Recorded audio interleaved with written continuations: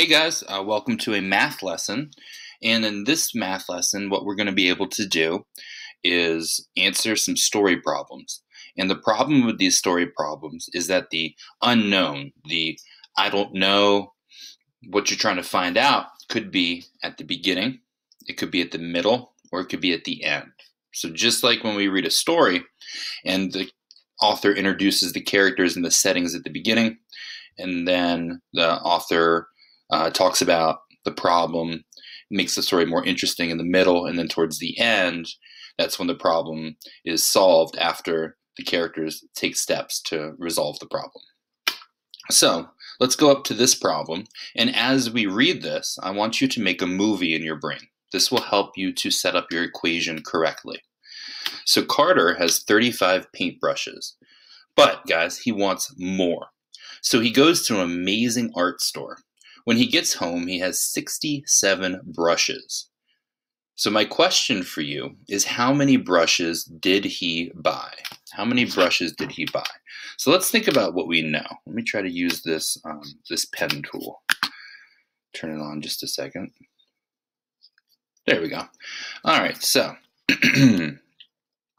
let's go ahead and select green. And what I want to do is circle my information at the beginning of the story. So I know that he has 35 paintbrushes at the beginning. So that's going to be my first number in my equation, 35. But he wants more. So he goes to a store. So I'm picturing him maybe going to the store with his family, getting some really cool paintbrushes, and then, maybe having mom help him out, or he has had some chores and he's saved up some money maybe. Anyway, so he goes to the store, and then finally he gets home and he checks the bag, and now all together with the 35, he has 67. But think about what happened in the middle of the story. I really didn't tell you how many he bought at the amazing art store. So that's really where my I don't know is going to go, right there, okay? But we also know that he's buying more.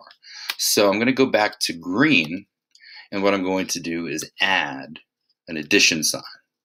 So now we have the beginning filled in, 35. The middle, we don't know how many he bought at the amazing art store, but we do know when he gets home, he has 67 brushes altogether. So I'm going to go back to red. This right here, all together, is going to be at the end of the story, 67. So look at that. I already filled in my equation, and that's the first step in my in my math story problem rubric. So let's keep going. What I want to do next is select the tool. So I'm going to select place value to do this and to figure out the correct answer. So I'm going to make sure that I have my brush tool. I'm going to select a different color, and I'm going to set up my tens and ones. Oh, tens and ones chart. It's a little messy, but let's see if we can go ahead and label this. Here's the tens place where all the tens live, and here's the ones place where all the ones live. Okay, so let's go ahead and start with 35. And go back to the green color, and I'm going to understand and think that 3 and the 5, that's 3 sticks of 10 and 5 ones, right? Because if I count that out, that's 10, 20, 30, 31, 32, 33, 34, 35. So let me go ahead and draw that on my tens and ones chart. So I'm going to go down here. I have a stick of 10, have another stick of 10, another stick of 10, and 5 ones. 1, 2, 3, 4, 5. Perfect. What I want to do is add more, right? He's at the store buying more paintbrushes. So we want to add more. And I know that I want to end up with 67. So I'm going to go back to the yellow color.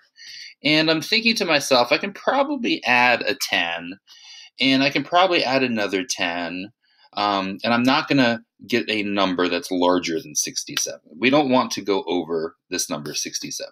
So let me go ahead and add a couple of 10s, and then let's just count how much we have altogether. So this is a 10, 20, 30, 40, 50. 51, 52, 53, 54, 55. Okay, so 55. I'm going to add another stick of 10. Now let's go ahead and count it. 10, 20, 30, 40, 50, 60, 61, 62, 63, 64, 65. Let me add another 1. 66. Let me add another 1. 67. Interesting. Let me go to my red color. Now I know that this is, excuse me, this is the sum. This is the total. So in red, I'm just going to select, try to do this carefully, select everything. And now I'm going to count it all together to make sure that I have 67, right? Just double check myself. So we got 10, 20, 30, 40, 50, 60, 61, 62, 63, 64, 65, 66, 67. Check. Awesome. Now, I have to figure out the correct answer. So I'm just going to count the ones that I added. Excuse me, I'm going to count the tens and the ones that I added in the middle of the story. All right, so we have 10, 20, 30, 31, 32. So that unknown, let's go back. That unknown, just a second, right here equals 32. 32 what? You would then go ahead and also write 32 brushes, because that is also part of our story problem rubric. Okay, so this gets a little confusing because the unknown is in the middle, but as long as we still use our tens and ones place value as a tool, we will be just fine. So let's go ahead and go to this problem right here. Zamaya has 45 shoes, but she wants to buy more. She goes to the best shoe store in town. When she gets home, she has 68 shoes total. How many shoes did she buy? So let's make a movie in our brain first so that we know where to put the different numbers in our number sentence in the equation. So Zamaya has 45 shoes. She wants to buy more. So I'm thinking that that number is at the beginning. So let's do that. And I'll turn green. Hold on just a second. We'll deal with it. 45 at the beginning. I'm going to circle that in. Whoa, I'm going to circle that in green. Okay. And then let's see. She goes to the best shoe store in town. What does she do? She buys some more. Do I tell you? No.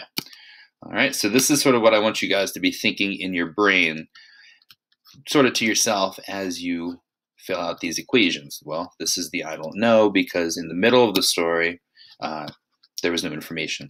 But at the end of the story, we do have some more information. Look at that. She has 68 shoes total altogether. So that includes her old shoes and her new, brand new shoes. So we have 68, and now we have our number sentence set up. 45 plus I don't know equals 68. Let me go ahead and quickly throw a tens and ones chart down. There we go. Oops. Let's undo that. We have our tens and we have our ones. So by now we know what that means. Let me throw down 45 on the tens and ones chart. So that means that we have 4 sticks of 10, 20, 30, 40, and we have 5 ones. 1, 2, 3, 4, 5. So altogether we have 40, 41, 42, 43, 44, 45. Okay? So we're good with that. We know how to do that by now. But this is where it gets tricky. We have to understand that we want altogether 68. So let me show you what that looks like. Altogether on the tens and ones chart is everything within this red sort of triangle. So I'm going to add more until I get to 68. So let's do that. Let me throw down a couple of tens. Remember, these are still inside the total box. So it's okay that we're adding more to the tens and ones chart. Let's go ahead and count how many we have now. 10, 20, 30, 40, 50, 60, 61, 62, 63, 64, 65. I need to get to 68. So let's add another one. 66, 67, 68. Awesome. That's the number that I wanted to get to. Every single 10 and 1 in this rectangle, in this box, added together equals 68. How many did Zemaya buy in the middle of the story? Well, let's go here. We got a 10, 20, 21, 22, 23. Interesting. Okay. So our unknown equals 23. And then I would write on my test or on my assignment 23 shoes to get that point in the story problem rubric. So I hope that makes more sense. I know these are tricky. What I'm going to do is leave you guys with this, and you can pause it and work on it. I like it. Let's see. It says Austin has 46 remote-controlled cars. He has an army of cars. He wants more to rule over the car kingdom. He goes to the shop and buys some more. When he gets home, he has 78 cars. How many did he buy at the shop? So that's what I want you to figure out.